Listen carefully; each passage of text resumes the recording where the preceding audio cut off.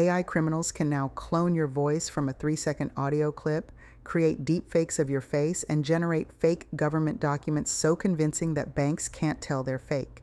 Your digital identity is being targeted like never before. ID.me, a digital identity protection company, just secured a massive $340 million funding round, pushing its valuation past $2 billion.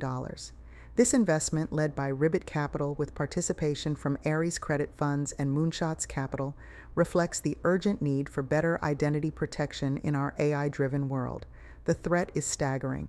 The U.S. government loses up to $521 billion annually to fraud. Deepfake fraud has surged 680% in just 1 year and is projected to rise another 162% in 2025.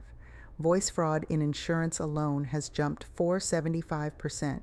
ID.me is fighting back. 7 states credit the company with preventing over $270 billion in unemployment fraud during the pandemic. In Virginia, their system increased digital claims by 173% while reducing call center volume by 57%. With this new funding, ID.me will develop advanced solutions to detect deepfakes, voice clones, and other AI-generated fraud. As AI becomes ubiquitous, secure identity verification isn't just convenient. It's essential for our digital future. The battle for your digital identity is intensifying.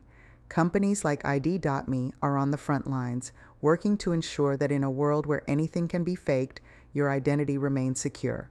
Are you protected? Drop a comment if you're already using identity protection, or let us know if this made you more aware.